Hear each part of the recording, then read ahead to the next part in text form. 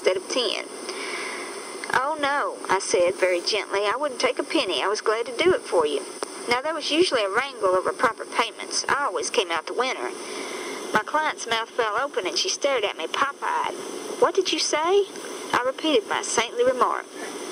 She jumped to her feet. "You sick or something?" she demanded, terrified. "You coming down with something, and me with 3 kids?" "No," I said. "It's just that I've changed." She stared again, then put her hands to her head and staggered off to the bedroom. I heard the springs wail. "Oh, God," she moaned. "I'm starting to hear things now." She's scaring the heck out of the neighborhood, pretending to be a saint. "You need to go back to the sinner's life." Scare the crap out of the neighbors like that? Lord. Okay. We just left. We're in the middle of what, chapter 3? Day I was absolutely perfect. Chapter 3 or 4. Now I can't even tell. Let's go flipping back through and find out what chapter I'm on.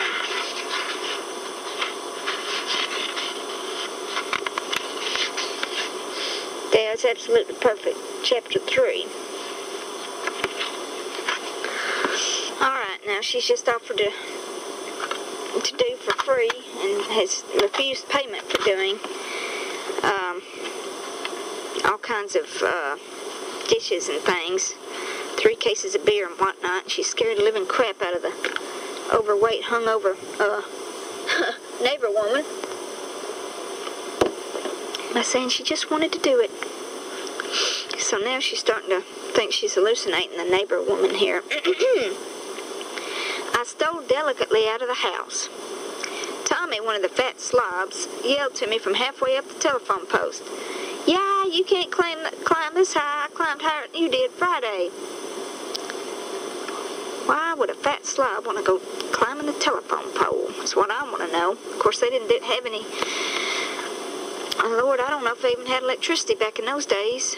If it was what? If she was 19, what? If she was 11 or 7? 1907? 7 years old, Easter Sunday. Okay.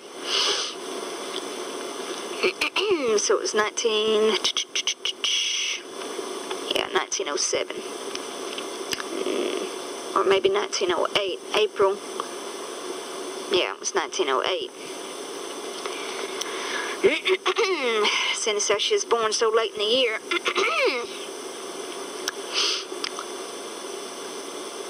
Climbing telephone poles was absolutely forbidden, and naturally I always climbed them with remarkable agility, but not today. The pole was seductive, but I shook my head. "I don't do those things anymore, Tommy," I said in my rich and unctuous tones. "And you shouldn't do them either. Your mother doesn't like it." "You're just scared," said Tommy triumphantly. But with a high head, I went on to my next client, the boy's catcalls following me. On previous days, I'd have returned, pulled him down off that pole, and beaten him up. But not now. Not now. My next client was forbidden to me. I was never to speak to her, look at her, walk near her. I was only to ignore her. She was the neighborhood scandal. But she paid twice as much as my other clients, so I always sneaked in her back door to do her odd jobs for her. She was good for delicious slices of cake, too, and root beer, and she was exceedingly kind to children and actually liked them. She must have been the harlot. I did not know what made her so reprehensible, of course, but I had gathered from the whispers on porches that it had something to do with men, in capitalized. Men, yeah, she's the harlot, all right. Well, Papa was a man, and there were men in all the houses, and there was nothing about them very menacing, and many things which were boring and dull. But I'd noticed that every man, including Papa, always sent a furtive glance at my client's porch, and if they saw her, they would give her a lurking smile, bend their heads, and scurry home to their colorless wives. I had come to the conclusion that my client was a scandal because she was beautiful and gay, that is, happy, not homo, sang like an angel, dressed like a dream, and laughed a great deal, and perhaps I was not too wrong at that. At any rate, my client was married. She was an adulteress. Her husband was a quick little salesman with apparently a good income, for he dressed nattily, carried a cane, and often had a rosebud in his lapel. That must have been her pimp, then. Maybe she's a prostitute and he's pimping her out? He also had an automobile, the only one for miles around. Because remember, this was 1900, not even in the tens yet. Not everybody had one. Let me see. Now it's something, if you don't have one, it's like, what's wrong with you? Why ain't you got a car? He traveled. He and I had one thing in common. We both adored his young wife. Sometimes when I worked for her, he was at home. He would sit in their small, gracious parlor just watching her, smiling and smiling. Occasionally, I would find her sitting in his lap, embracing him with ardor. Yeah, he's her sugar daddy is what he is. And the room perfumed with roses. It was a delightful vision, and it would give me joy to watch them. They were so young and happy, and they had an innocence which was beguiling to a 7-year-old girl who, according to Papa, was always up to one damn thing or another. My client was alone at least 5 days and nights a week. Sometimes, late at night, when I had stolen from the house to sit on the steps of the porch while my parents snored upstairs, I would see a gentleman walk quickly and silently into my client's house. I'd see a light go on in the client's bedroom, and then it would go off again. I never saw any gentleman leave. This was of no interest to me at all. I never caught a glimpse of their faces, but I did observe they wore exceptionally fine clothes and that they often carried little boxes in their hands or a sheaf of flowers. I would forget them instantly and resume my happy contemplation of the night, at peace because there was no one else around and I was alone under the moon and in the shadow of thick trees. Sleepy at last, I would steal quietly back into my house, say my prayers, and go to bed. On the day I was absolutely perfect, capitalized, my client was pleased to see me. Her rosy face was sparkly with dimples, and she appeared to be very happy. She wore a fascinating blue dress trimmed with lace. She wanted me to polish her parlor floor, which gleamed always like glass. But first, as it was a warm spring day, she insisted that I have a slice of apple pie and a cup of coffee. We never had any coffee in our house, being British, and my parents disdained this Yankee custom. Oh, but they'll drink that nasty tea mess that they always love to drink. Ugh, I'd take coffee any day of the week. The nasty, disgusting tea. Of course, I loved coffee. My client beamed at me while I ate an extra slice of pie. "Are you all right, dear?" she asked in her sweet voice, and she regarded me with solicitude. "You look different somehow." "Oh, I am," I assured her in my new rich tones. "I've decided to be a saint." This jolted her. She stopped smiling and stared at me earnestly. Then she said, "You'll miss a lot of fun that way." It was evident she had fun all the time. She was always in such a lyrical state. "I'm not interested in fun anymore," I said. I was very grave. There are Covenanters far back somewhere in my family, and they all spoke through me at once. My client was even more jolted. "A little girl like you?" she cried, aghast. "Have your parents been beating you?" According to my client, all children were rather sacred, and when punished by their exasperated parents, they were, in quotes, beaten. In the past, I had encouraged these misguided ideas of hers. They were good for cookies, a few chocolates, and an extra dime. Or, once, happy day, a white little handkerchief dipped in perfume, which I kept with me for weeks until I lost it. But I could not let my client be deceived any longer. "I only get strapped when I deserve it," I said righteously. My client was immediately depressed. She peeped at me uncertainly. "Oh dear," she murmured, "how melancholy." I wondered what I had said now that was making her look joyless and a little miserable. I've seen since then the exact expression on the faces of unfortunates being administered to so lovingly and eagerly by dedicated workers and uplifters. I went into her parlor, stuffed up to the ears with goodies, and began to polish her floor. I liked to do it. She was always so appreciative. She hovered in the doorway today, restlessly, as if full of uneasiness and doubt and disquiet. Any social worker knows that restlessness. They call it guilt feelings or loss of self-worth. My client wandered away. I finished up the job quickly, phrasing my words for rejection of payment. Then the door opened and a gentleman came in, all smiles and hope. "Angie," he called. My client came running and rustling into the parlor. She looked at me and then paled. The gentleman saw me for the first time. "What's that kid doing, Angie?" he asked disagreeably. "Oh, George," she exclaimed in distress, "you shouldn't have come during the day. But, Angie, I have something wonderful to tell you, and I can't come tonight," he protested, and he took her hand and led her away. They went upstairs, murmuring. I had polished the floor. Now I dusted and wiped the fine little Dresden figurines of the cabinet. I did some more saintly work, not usually on my agenda. The back door opened and then closed, and my client came into the parlor. She started when she saw me, and I told her of the extra tasks I had done. Again she peeped at me, then put her arm about my neck and kissed me. "Here's 50 cents for you, darling," she said. "No," I said calmly. "I was glad to do it for you. I've changed." I almost faltered. 50 cents! I ran from the house, exultant that I was running from temptation. Then I saw Charlie. Charlie was a chunky, red-headed boy, mean as sin, a bully and a spoiled monster. He was 2 years older than I, and I hated him. I don't remember why children hate without adequate reason, but Charlie and I were sworn enemies, and we never saw each other without a boxing match. Papa, like most British men, believed that girls should be trained athletically, as well as boys, and among other things, he had taught me the manly art of self-defense. I was good at it. My fights with Charlie almost always ended in a draw, though he occasionally won, as I did. Upon seeing me now, he doubled up his fist, went into a crouch, and screamed, "Put 'em up!" I lusted for a fight with him. I licked my lips, clenched my hands, and advanced. Then I remembered that I was now a saint. "Go away," I said loftily, and dropped my own fist. "I don't want to fight any more." Charlie was stunned. "You crazy or something?" he demanded, incredulous. I scorned to answer, but did not scorn to watch him warily as I walked off.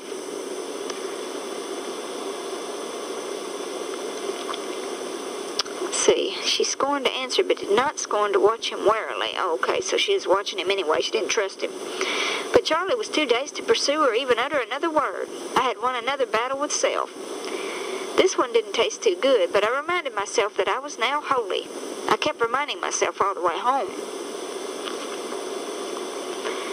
It was lunchtime, and Papa was already at the table. "Well," he said, a little surly, "how much did you scrounge this time? You ought to be ashamed." "I worked, but I didn't take a cent," I said, giving Mama an angelic smile which made her step back hastily. Papa snorted. "You mean you didn't work?" he said.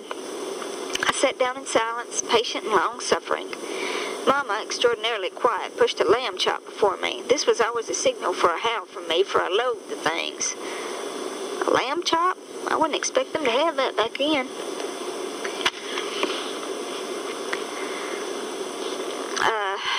But I daintily took up my knife and fork and began to eat the chop. I pushed every nauseating morsel down my throat. My parents washed me.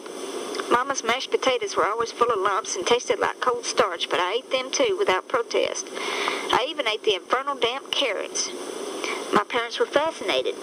Once or twice they glanced at each other mutely. "Well," said Mama at last in a faint voice, and she sank into a chair. Papa, shaking his head, went back to his studio. "Don't worry, it ain't gonna last."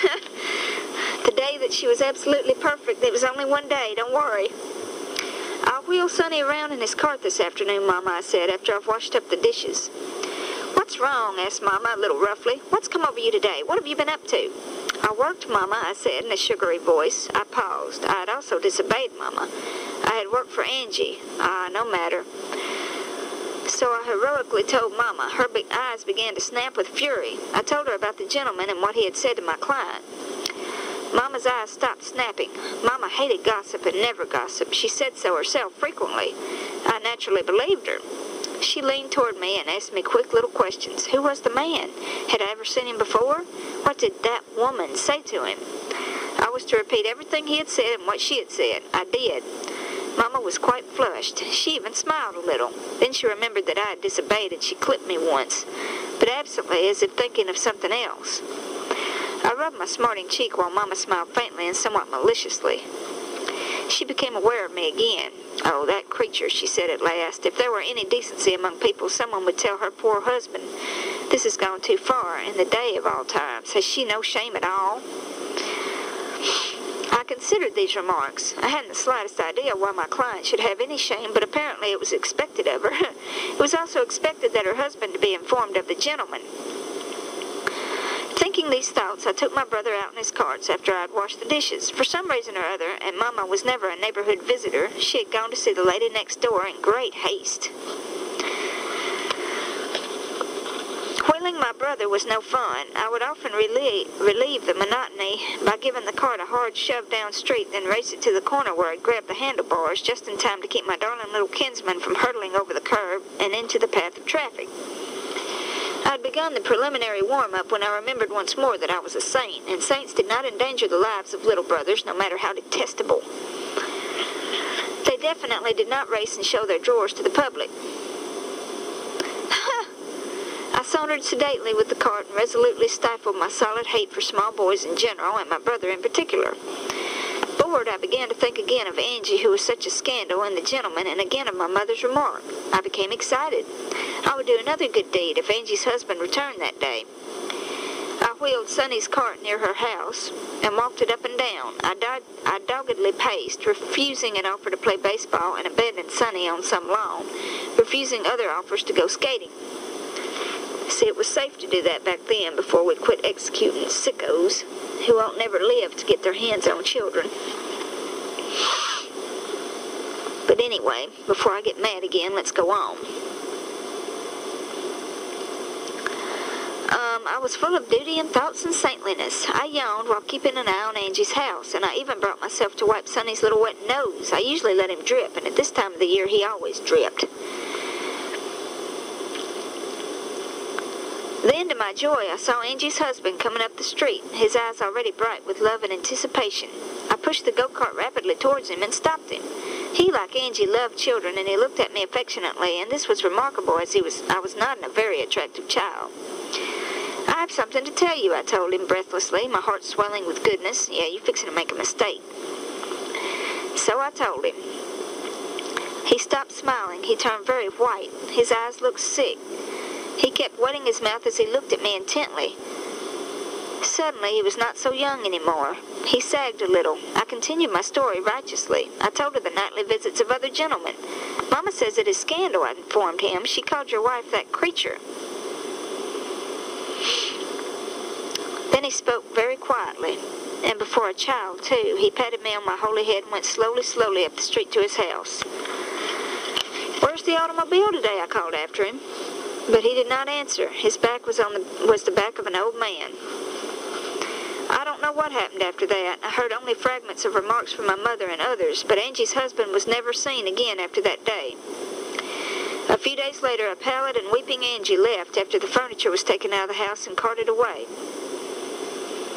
I was sorry to see her go as I watched at a distance. She was a scandal, Mama had said, but I had liked her so much. I had done a terrible mischief in all innocence and with only the most saintly of intentions. It was many years before I realized the fearful misery I had brought to two young people. Angie was doubtlessly a joyous sinner, but I had destroyed her husband's life and her own. She had been lovely and kind, and she really adored her husband, and in time, losing her first youthful excitement over living and coming to her senses, it is very possible that she would have reformed and devoted her later years to a large family of children. After all, tens of thousands of quieted Magdalenes sleep in the hearts of multitudes of good wives and mothers.